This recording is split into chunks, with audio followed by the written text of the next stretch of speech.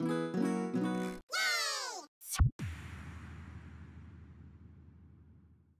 there, welcome back to Mr. Mew's Music. I'm Anthony Mew. Time to learn how to play the game Black Snake. But before we do, make sure that you hit the subscribe button and the notification bell. That lets you stay informed anytime I upload a new game tutorial or a new song. Thanks! So once your kiddos know how to sing the song Black Snake, then I have them stand in a circle joining hands. When they're holding hands, I would be maybe the first demonstrator Black Snake, and the Black Snake is going to be marching around the circle with 2 shaker eggs, and while the song is being sung. At the end of the song, I would take my 2 shaker eggs, and I would be the snake, and I would bite down with my shaker eggs on 2 neighbors' hands. So if I'm holding someone's hand here, the snake could come down and chomp down. Now be sure that you let your students know when the snake bites down, it's not hard. If it is, I usually have that snake sit out because they're not keeping their friends safe.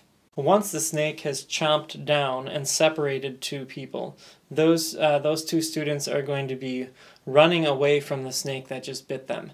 So I would chomp down, and if there's Bobby here and Susie here, they'd be going around the circle, running away from the black snake.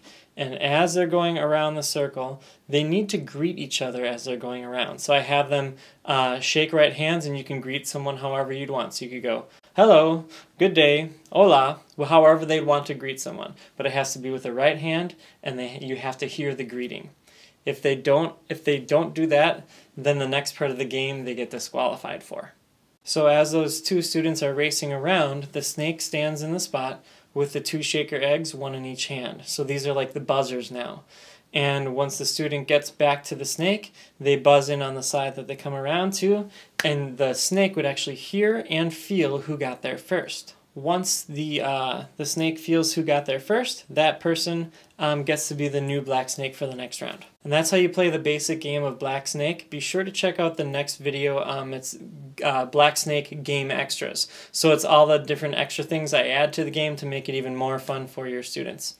Thanks for watching, and as always, be sure to share, and subscribe. Alright, take care. Bye-bye.